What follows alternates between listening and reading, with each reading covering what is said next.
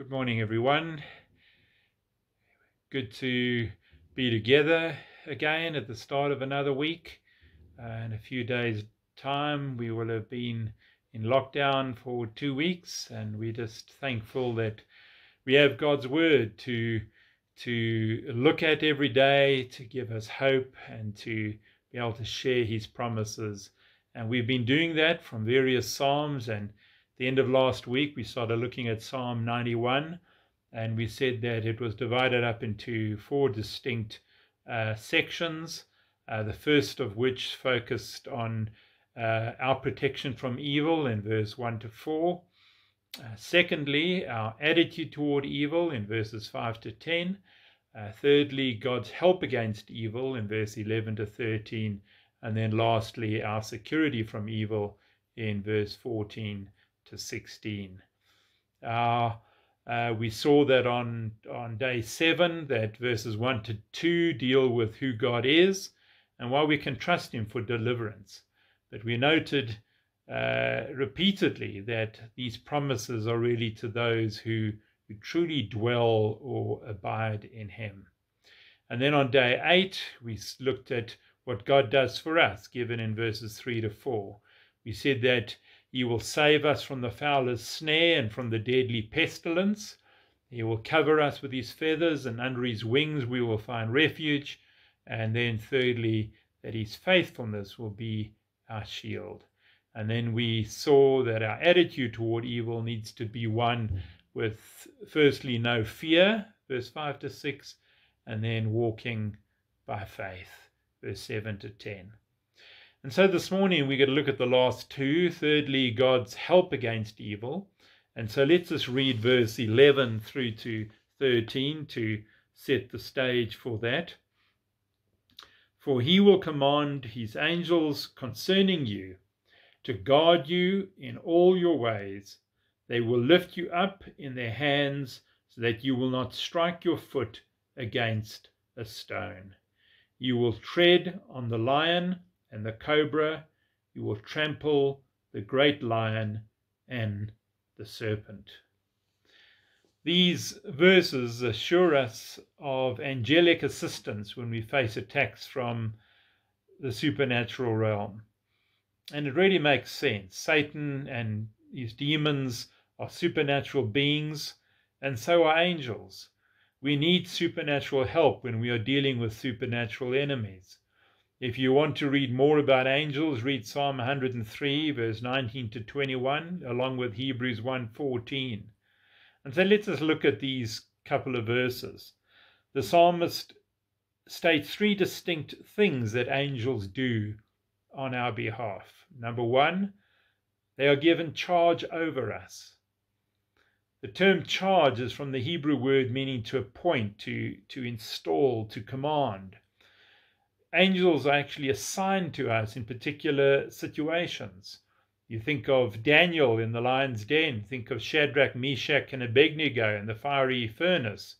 Now, I'm not suggesting that each one of us has a guardian angel, as it were, which many ancient writers like Origen believed.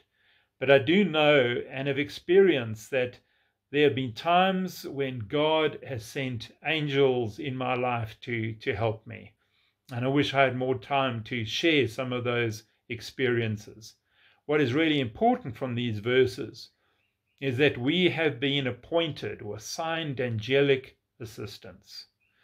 In mysterious and invisible ways, they come to our aid. Secondly, angels guard us in all our ways.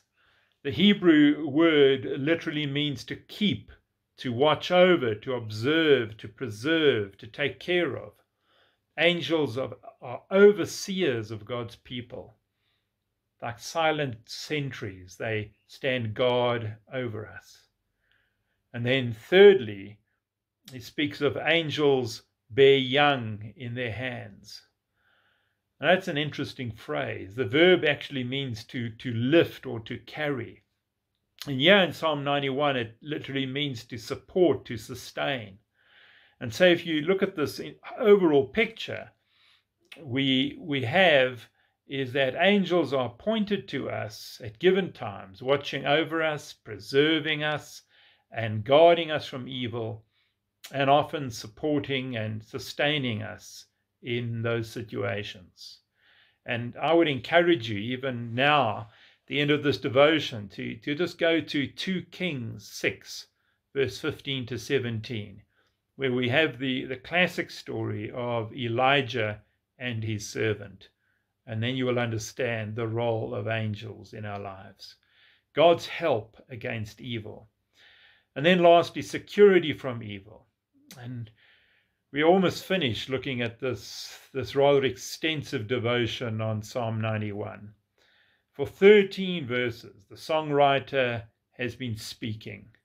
And now finally, God speaks. And so let's read from verse 14. Because he loves me, says the Lord, I will rescue him. I will protect him, for he acknowledges my name. He will call on me, and I will answer him. I will be with him in trouble. I will deliver him and honor him. With long life I will satisfy him and show him my salvation. What just incredible words those are. And so here we have God speaking, and he gives us 6 I wills. And you really need to go through these slowly yourself and meditate on God's word. Because he loves me, the first, I will rescue him. Secondly, I will protect him, for he acknowledges my name. He will call on me and I will answer him. Number 3. I will be with him in trouble. Number 4. I will deliver him and honor him. Number 5. With long life I will satisfy him and show him my salvation. Wow, you cannot get more promises from God in one passage of Scripture. These are addressed to you, my friend, this morning. Take hold of them, believe them. Look at the initial phrase and then look at the closing phrase of verse 14. Because he has loved me, because he has known my name. The Lord says that those who love him and those who know him have the secure hope in him. And remember, as again I reiterate, these promises are for all those who truly dwell in the shelter of the Almighty. And so once again, I encourage you to hold on to God in this time, to truly dwell in the shelter of the Almighty. Are you a dweller? Are you truly seeking God's face? And if you are, then hold on to these beautiful promises that are given to you in God's word. Amen. Let's pray. Lord, we just thank you again for this incredible psalm. It is such a psalm of hope. It's a psalm that shows to us that you're a God who protects, you're a God who delivers, you're a God who shelters us from the storm. And Lord, may our dwelling be in you. May we truly abide in you. May we remain in the vine as you are the vine and we are the branches. And Lord, we pray that we may take these promises to heart this morning, that we will read over them again and again and not just do that in a rational way, but truly believe them in our hearts. And so we just thank you, Lord, again that you are with us. And we pray that you'd continue to lead us to those still waters where you are able to feed us and strengthen us. We give you all the glory in Jesus' name.